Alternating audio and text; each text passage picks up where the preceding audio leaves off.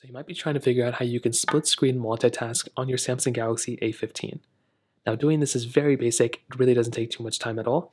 So the first thing you're going to want to do is you want to go and open up some applications that are able to be split screened.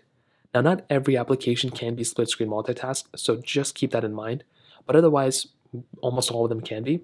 So let's say I open up the Google Play Store, for example. I can go ahead and open up this application like this.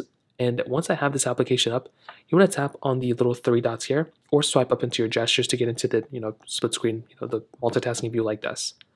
Now when you're ready, what you're going to want to do is you want to go and tap on this little Play Store icon at the very top. So you want to click on this little Play Store icon right up here, and this stuff is going to come up. Now you want to go and click on the Open in Split Screen View. So you want to tap on Open in Split Screen View right here, and you're going to see this little pop-up come up.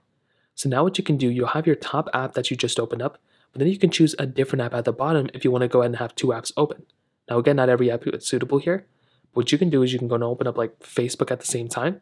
So now look, I can have Facebook and I can have, the Google Play Store at the very top, and that's basically it. So now what I can do is I can just continue on as I normally would. So I'm having this one application at the very top, I'm having this other app at the bottom, and that's basically it. So it really is that basic. Now, if you want to hop out of it, you can make the middle screen bigger or taller, whichever one you want to go and prefer. But what you can also do is tap on the three lines up here. If you want to completely just close out of an app, you can just close out of it here. And when you go and open up this application again, it'll just open up as normal. So that's basically how it's done. It's a super basic process. If you have any other thoughts or questions, please let me know in the comment section below. Hit the like button, that would mean so much, but definitely hit that subscribe button.